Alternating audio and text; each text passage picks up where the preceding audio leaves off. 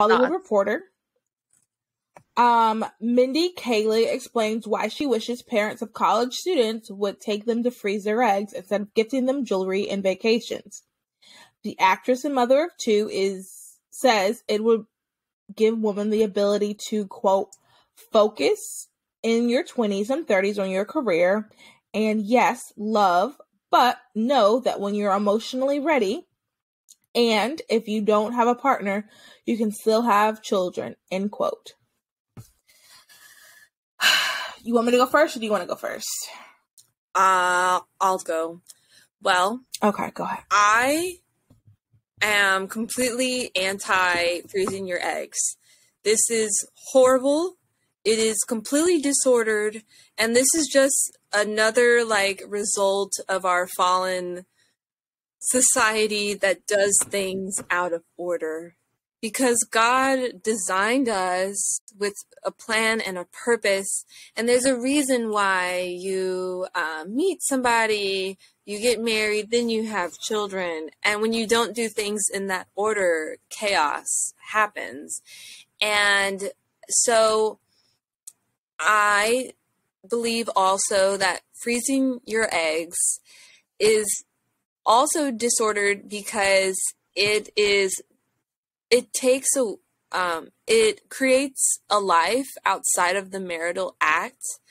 I believe as a Catholic that sex was made with two purposes in mind, and sex is good and God created sex. I've heard some people it's an act of worship. Consider it as a form of worship to God. And I think that's beautiful. And so the purposes that I believe are twofold. One is for the pleasure of spouses. We could say bonding. And the other is for openness to life. Not that you make a baby every single time you enter into the marital act, but that there's at least an openness to procreation, because that's what happens. That's where babies come from, is sex. So again, bonding and babies, aka openness to life. And so I believe if you having one without the other is disordered, and I believe is a sin against God. So, for example, contraception is bonding of spouses, but there is no openness to life. You have closed off that openness, and you have a barrier between you and your spouse, whether it's a physical barrier, aka condom, diaphragm, or a hormonal barrier. There is a barrier between you and your spouse, and you're closed off to the possibility of life. Like I said, you not necessarily making a life every single time you have sex. And also, creating a life outside of the marital act would be creating a baby without the bonding. So this is also in vitro fertilization, making babies in petri dishes, which would be the primary way I think you would utilize these eggs, is through IVF, which I believe is disordered. Not to say if somebody was created that way, they are disordered or they come from sin. Remember, a human life in and of itself, pregnancy in and of itself, is not sinful. Maybe the way how you got there was, aka premarital sex, or sexual violence, or IVF. Those things, I would say, are sinful. But the life created is not a sin. So, just wanted to kind of separate those two. And I think that's good that you separate it, because there's people listening who might not know this perspective. And yeah. I think that's good you And again, this is me as a Catholic. I don't know what your opinion is on egg freezing, Mallory. But to conclude, don't you worry, I'll share it. Okay, so that's one perspective as a Catholic of why I believe that freezing your eggs is outside of the marital act. It would be creating a life outside of the bonding, outside of the marital act. And again, you need both the bonding, sex, and then openness to life. And so if you're making a baby without sex, that's disordered. And if you're having sex without openness to life, disordered. And I think that that's sinful. But outside of my faith, there is a really good documentary. I believe it's free to watch on Amazon Prime called Exploitation. And I've seen it. She actually had me watch it once. Okay, cool. And you, as in she, like you. Oh, did. me? Oh, yes, okay, yeah. cool. You had me watch it like 2 years ago, I think. Oh, I have no memory. Like, yeah, cool. Like, you're the she. Oh, okay.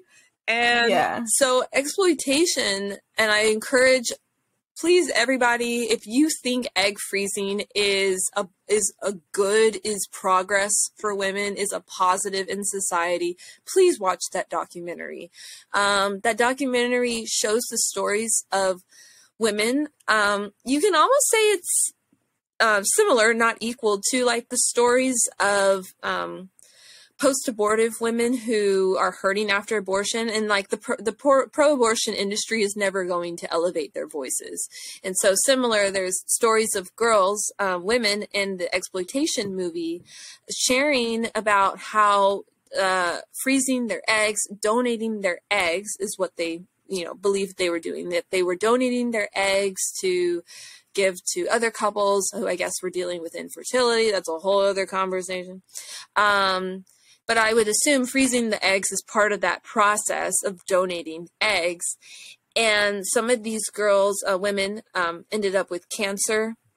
I believe one of the girls talked about in the documentary died after. And so there's just other stories of girls like that who, like the egg freezing, the egg donating surrogacy industry is never going to elevate their voices, at least I don't think so.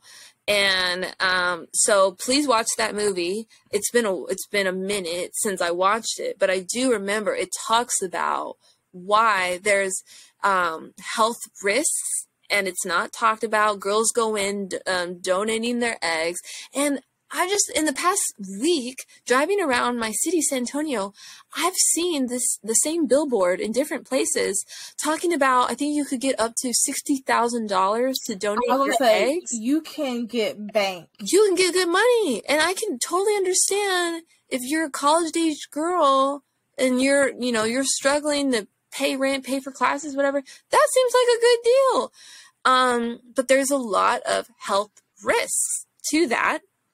And so I just wanted to give that perspective too, that like objectively, I would hope everybody, faith or no faith, wherever you are politically, we can get behind that and say, oh, women should know that there are serious health risks and side effects. And we should, learn about these women's stories and not pretend like they didn't exist. They don't exist, yeah. So those are my thoughts. I think egg freezing is horrible.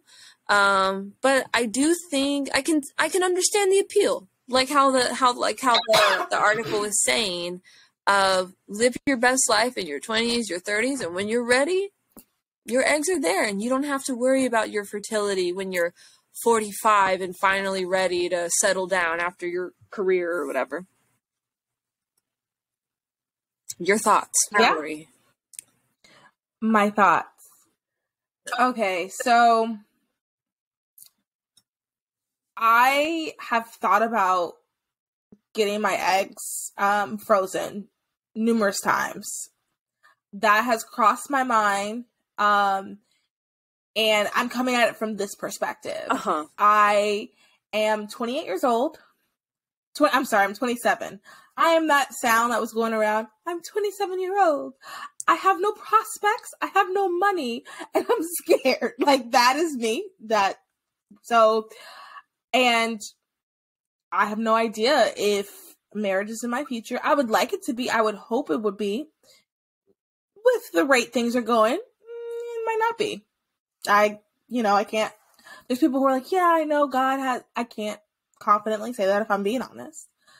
I want to be a mother. I've wanted to be a mom my entire life. I assumed up until recently, I'll say, I assumed I was going to be a mom. Like, it never crossed my mind that it is not a possibility. It never crossed my mind. I mean, even when I was younger, like, I played mom I don't know, like, I've not always loved kids. I've always worked with kids. The past couple of years, I haven't because of the life circumstances I'm in. So and that's been different, but like I've always volunteered, like I've just always wanted to be a mom. I think I'd make a pretty decent mom. I'd laugh at my kids probably a lot more than I should. So, obviously there's areas of growth in that, but I think I'd make a great mom. You would make a great mom. Thank you. I've wanted that a long time. So I thought about it because it was like, well, God, if a spouse is not in the cards for me, I at least could be a mom at the very least. I think I'd be good at it. So I looked into it. What's so funny is Mindy Kaling did this on her show. She has a funny, hilarious show. There is a plot where she starts a fertility clinic, and that's where I was like, oh, I didn't really know too much about this. Let me see. This was in college. I was like, well, let me just look at this. I've never really heard of a freezing your eggs. What does that even mean? So I did some research, and as I got older, I was like, okay, clock is ticking, because that's the thing too, you guys. Like, this is a tough pill to swallow, but you're out half your eggs by 30. Half. Now, I read somewhere that you still have tons. Like half, as in like, you go from like, this isn't the number, but for example, like 8,000 to 4,000. How that 4,000 is still half of 8,000. So that's still less than 8,000, but that's still a lot. So not those exact numbers, but that's what I heard. So like, all is not lost if you get pregnant after 30. Like, it's not over. But the reality is like, it's harder. The reality is like, especially in the conservative movement or in the conservative world in general, men are not really looking for women in their 30s. Like, I'm just being real. And it's harder and harder once you hit 30. And I was looking at my watch, especially after my, last really big breakup. Okay, realistically, this is not, me getting married is becoming lesser and lesser possibility. So I looked into it, and then I started doing more research, and then I started getting involved in the pro-life movement. And then I really just started thinking about like, why is it that I want to have children? Doing the more research, I saw the movie Melanie suggested. Very interesting. I didn't know a lot of the things. I don't remember all the logistics of it. I remember that someone died. I remember that like, taking your eggs out really does not mean that you're going to have a baby. It just means that you took your eggs out. Those eggs can get lost. They can die. The chances of, okay, you took the eggs out, great. Now you got to find a sperm donor. Okay, cool. The cost, I didn't realize how expensive it was. Like, going into it, because on the show, young college girls were doing it, and when I was doing research about it, people weren't really talking about the cost. They were just like, yeah, this is good, if you really want to be a mom one day, this is a great thing to do. Because here's the other aspect of it, and I think that conservatives don't realize this, especially when you're talking to other conservatives, especially single women. There's tons of girls out there like me. I was not one of those girls that wanted to put my career first. I'm in a career, and my career is first because I have no other option. If I don't work, I'm just a bum at home with my parents. Like, no offense to bums or anything. Like, I'm not trying to insult anybody, but like, I have a career because I need a job. I'm 28. I can't just 27. I keep saying 28. I'm 27. I can't just sit at home. It's not because I want to put my career first. It's not because I don't want to be married. That's not the case at all. It's not because I don't want to date. Because there are women who are like that, who are like, no, I'm not going to date till I'm 35 because I want to focus on my career. I'm not one of those. And I've talked to girls. Some of you are listening right now. You're right there in the same boat as me. You just haven't met anyone for whatever reason. And I think sometimes the conservative movement forgets that. So they make all these comments and assumptions about people. And it's like, no, some of us are focused on our career because we have no other option. Anyway, so I started looking at that stuff, and I'm like, okay, something feels wrong. So then I started going more in the pro-life movement, and I just started learning more about like, what is the purpose of having children? Why do we feel the natural need as women to want children? Yes, there's women who don't want kids. That would be the abnormal. The reality is that's the abnormal. No offense if that's you. I'm not saying anything's wrong with you. I'm just saying that is the abnormal. Naturally, women want children. Why do we feel this? Why does it hurt when a woman gets an abortion, even if she wanted an abortion. Why is she still sad? Why are children so important? Why are they so precious? Why is it so hard to raise a child by yourself? Why is it so hard to raise a child as a woman, without their biological father? Why is it so hard to raise their child with two of the same genders? So I started learning and doing more research and learning more about that. And I just came to this conclusion that, like, God's design is man, woman, child. And unfortunately, if I don't have the man, it's disordered, like Melanie said. It's disordered, and I don't have God's best. God's best is man, woman, child. If I don't have the man and I just go woman, child, it's not God's best. It's disordered. And if I truly love a child, I would want the child to have man, woman. I would want the child to have a mom and a dad. So it's really selfish. And I'm not saying that if you are in the situation, you still feel this way. I'm not calling you selfish. I'm saying for myself, I came to the realization it is selfish for me to want to create a child without a husband. Because also, too, realistically, I mean, and here's the reality situation, too. Like, I grew up with both my parents. Almost all of my friends growing up had both their parents. I can only think of one person who did not have both their parents, but their parents were both very, very involved. Their parents were divorced, but they were very, very involved. I wouldn't even know where to start to raise a child for myself. Like, I don't have any, I just personally didn't grow up around that, so I don't even have any role models in that degree. There's just so many factors that, like, it's just disordered. What is hard, and, you know, I don't want to say I'm speaking for conservative women like myself. I don't want to say that, but, like, what is hard about it is that sometimes we have these desires that are just so strong. And one thing that I think about is we want things really badly, and it's not necessarily that God doesn't want them for us or that God doesn't want these things, because it's not bad to want to be married and have kids. That's not bad at all. But if that's just not God's plan, it's just not God's plan. And, like, what I've started praying is, like, God, let your will be done. So if your will is for me not to have kids, and, like, thinking about that almost makes me, like, want to tear up. And, like, honestly, when I was reading this and thinking about it, I did tear up. I'm really glad I'm not doing that now. Like, this is a safe space, Mallory. No, but, like, if that's not God's plan for me, then okay, he has something else for me. That is great, because at the end of the day, God is good. So whatever happens, it is going to be for my good. And it goes back to the holiness versus happiness. Mm-hmm. Like, that's something God's really been teaching me right now. Like, I don't want to say he doesn't care about my happiness, but, like, what matters is holiness. Like, how am I working to become more holy? Me creating a child without a husband, that is more for happiness, not holiness. At the end of the day, I have to put holiness above happiness, even if that means that I don't have something that I really, really want. I cannot express how badly I want a daughter that I want to also say, in case God's listening, that looks like me. Nothing wrong with daughters that look like their fathers. I just cannot imagine birthing an adorable little girl and she looks just like my husband. That would be, I would love that child nonetheless, but I really would like a mini me. That's just me. That's just me personally, what I want. I could totally see that happening. What? Like me having a mini me? Yeah, like and dressing the child to match you. Absolutely. We would be matched. Honestly, if we could match till, she's 18, 19, I'd love that. But my whole point being is, like, that I'm not saying God doesn't want that for me. I'm just saying, like, that might not be his plan, and that's okay. There's so many other ways this desire can be fulfilled.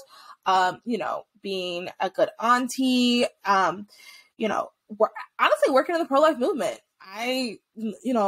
The more I get involved and the more I do things with the women that are pregnant, I'm going to get my fill of babies. Like, it's not like there aren't, the whole purpose is babies.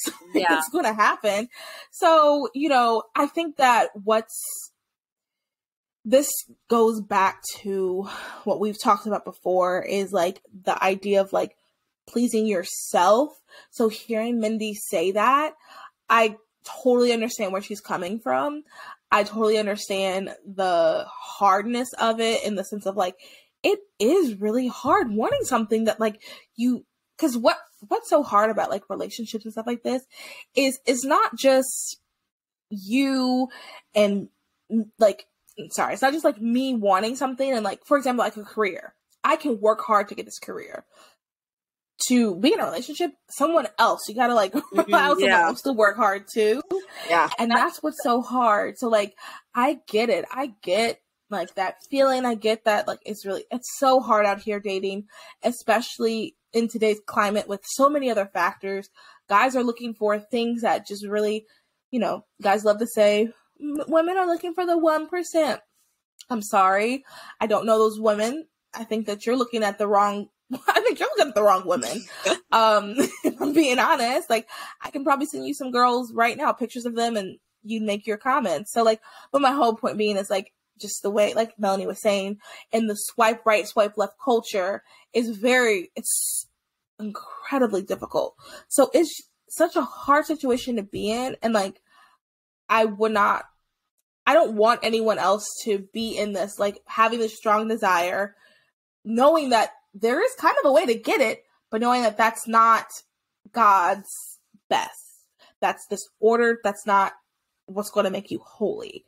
So like reading this is just sad because it also shows that like other people are feeling this way too. There's other people out there who might not have even put their career first, but they just haven't found someone yet. Or they did put their career first and maybe they're kind of, you know, because like I think she said it, or I saw somewhere else, someone was like, one thing I wish is that I did freeze my eggs because I'm getting older. I forgot. I think it was Serena Williams might have said that, something like that. She wished she freezed her eggs because she's getting older, something along those lines. Like I've seen that recently. So like, it's sad that we've gotten to this point in society, that we've gotten there. So yeah, that's my 2 cents. More like $2, but that's how I feel. And if you're out there and you're in a similar situation, no, you're not alone. God could have somebody for you. He could not. It's possible. I think the prayer should be God's will be done. And the older we get, the reality is women have a biological clock. Men don't. Not fair. But this is how God created us, and that's okay. Like, there's nothing to write home about. You can be frustrated, like, dang, I wish I could be 80 and still, you know, even have eggs at that point. I'm pretty sure. Well, you know what? I guess anything's possible. But realistically, what'd you say? I said anything's possible. Yeah. There's Elizabeth in the Bible, Sarah, so it's possible. Is possible, technically. Technically, but realistically, you know. But this is just how it is, and yeah, I wanted to try to end it on like a lighter note, but I can't really. Well, give I have lighter. some thoughts to add to what you're saying. Like while you were talking, you did remind me that I believe children do have a right to a mother and a father, and I know that there are people who work like in the children's rights space to be a voice and advocate. I'm trying to have one of those ladies on the podcast. Nice. So. Yeah, because children who, you know, are not of complete, you know, developmental age to consent to things, they can't speak up for themselves. Like, no, we have a right to a mother and a father, you know? And so that's something that I was reminded of, that same thing, whether you're wanting, I remember I knew a friend in college who was considering the idea of adopting a child. Like, he also had the fear of, I'm never going to get married, and what if I just adopt? And I think he discerned out of that idea. But, you know, similarly, just to put it out there, whether you're a guy wanting to create a life or adopt a life, or you're a woman wanting to create a life or adopt a life, or people that are in same-sex relationships also wanting to adopt or create a life, it is disordered. That God designed us to be man and woman, and that children have the right to a mother and a father. I wanted to add too, I do think that there is beauty in, sacrificing your desires, like saying, God, I really want this thing, but I lay it down at the cross. It doesn't make sense right now. I'm not sure why, but I'm surrendering this to you. So not to say that that's easy, clearly that's easier said than done, but like how you're saying, Mallory, holiness over happiness. And so I think too, if the goal is heaven and sainthood, I think it is okay. Like it is a wise thing. It is so good to humble yourself and just lay down those desires, to be praying that prayer that you're praying of, your will be done, God, not my will. I really want this thing.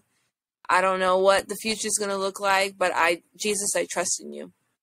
And the last thought I have is that I can think of several women in the pro-life movement, and either like, more maybe well-known women, or just women in my personal pro-life life in Texas that are not married. And so I think that also is a calling. And I can think of other people too that are men who are unmarried and have like chosen that like full-time ministry work, dedicating myself to this cause the rest of my days as a single person is the calling that God has given me for my life. And so not to say that that's everybody's mindset, but I do know of some men that have that mindset. And yeah, so I just wanted to share that point too, that I think that there are people who maybe are called to full-time like ministry work. And because the reality is, a single person can give way more time than the married person with 5 kids at home. It's going to look a bit different the way how we help in pro-life movement. Like you can always still do something, but I'm sure it's going to look a bit different. You're probably not going to want to go out to the sidewalk every day with, 5 kids, right. Just like with a pregnant belly. Yeah. Just like giving one example. So I do think there is beauty in somebody that has said, you know what, I recognize like this is the calling God has given me, and I'm going to make the most of it. I'm going to say, okay, God, I really had this desire and I'm laying it down, and I'm going to serve you the best I can with, the rest of my time on earth. So just wanted to give those thoughts that I've seen I can think of other people. I can think of 5 people in my head of who've like, whether purposefully or not, have given themselves to the movement as single people. And yeah, I think it's beautiful. And I'm thankful that some people have, answered yes. Yeah. And I think to wrap this up, I think also to realizing that like, it's not the end of the world. I think sometimes it feels that way because it's something that you desire and everyone else around you has it. And in the you saying that, people, once we get off, I'd love for you to send me their accounts because I do, I don't know any, A, and then B, like I desire, like while I'm in this season, I want to be a good steward of my singleness. And I just feel like I can't find any, like there's nobody really that I know that's like, everybody is married or has married with kids or is engaged. And like, even my personal life, like I have one friend and Isabel one friend like that lives in Charlotte with me that's single, and then Isabel. Like that's kind of it in my entire like closeness life. Oh, and Victoria. Not the married one you guys know, but one you know. Anyway, so like that's kind of it. Everyone else around me is like So, and I know I've talked to other girls online who are in the same situation, but we don't live near each other. And they're in the similar situation where everyone else around them is. So, like, it does feel kind of lonely. And I want people to not emulate or not even look up to, but I'd like to see how does walking in singleness in your best ability without being, because there's other type of single people that are like, you know, there's nothing wrong with this if this is your thing, but I don't want to be this person that's like, always like, watch me as I prepare for my husband. Watch me be single and prepare for my husband. Like, I don't, that's great. There's nothing wrong with that, but I kind of don't, I personally don't really like that type of like single lady vibe. Like, I'm preparing for my husband. I kind of want the, hey, I'm doing what God has called me to do right now. If I run into him, I'm following God. He's going to run next to me. He's following God. Ooh, we're going to run into each other at the cross. Yeah. Here we are, me, him, and Jesus. Like, that's more what I'm looking for. Instead of just like, everything I do is for my husband. I just don't like that. So if you know people who are single and not like that, I'm afterwards, please send them my way. I know, I feel like other people, like, I feel like some people do say, like, I gave it to God, I stopped looking, and then that is when I met my person. I have heard that perspective, and I want to add too, I think there are people who get married, you know, early 30s, mid 30s, like, it happens. Yeah. And so, you know, people do that. And so, no, I just want to give you hope. Like, I don't think all hope is lost for Mallory Finch and finding her future spouse. Yeah, I think, and then after this, we have to change the topic. I think, and once again, I'm not trying to speak for everyone in my situation, but I think other people would probably agree that are in the situation. It feels that way when you are hearing it's only on our side of the aisle, which, you know, positive, negatives of everything. You're only hearing on our side of the aisle, get married young, get married young. Oh, if she's not married by 30, yikes, watch out. She probably had some sort of hoe phase. What? And you only hear that on our side of the aisle. I've never heard comments like that. Oh, girl. Well, I'll send you some stuff. There's some people who say some really hanging bad... out with those people? Well, no. This is more of like, these are commentators. And okay. Yeah, these are commentators. And, you know, there's some validity to that statement, I'm sure, but that's not my situation. I'm thinking of two girls who listen to this podcast. That's not their situation. Yeah. So, you know, I think a lot of it is discernment too, because if it's a good man that is a Christian following God, he can use discernment like, hey, we just didn't meet. That's why she's still single. Yeah. As opposed, so like there's always those things. It's just sometimes these things get into your head like, oh, dang, is there something wrong? I don't know. Anyway, that's enough of that. You guys do your research on getting your eggs removed, and I just don't do it. Throw in a little ad there for all the Catholic people out there, or even if you're not Catholic. There is the National Catholic Singles Conference every year. Where single Catholics, I guess from all around the world, come together and listen to some awesome talks.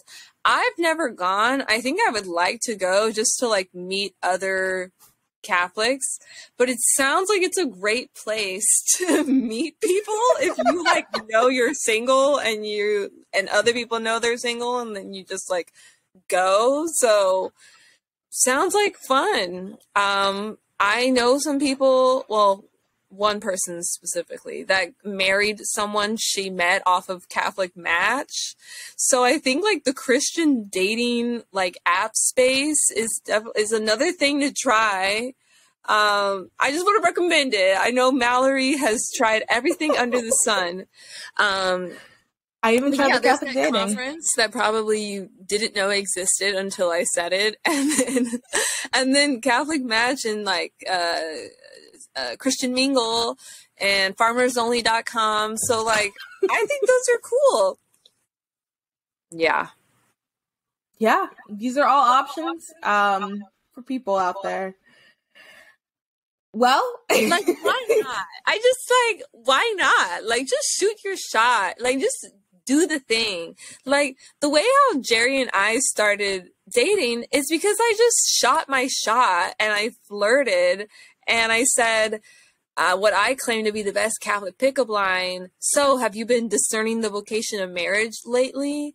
And now we're getting married. And of course, there was a lot of things in between that story, but my point is that I shot my shot. I was like, you know what? Why the heck not? I don't know this boy. I don't know if I'm ever gonna see him again. Hey, like, do you want to discern marriage with me? Like, I just did it, and so I just want to give that advice to other girls. You know what? Like, just do it. I think like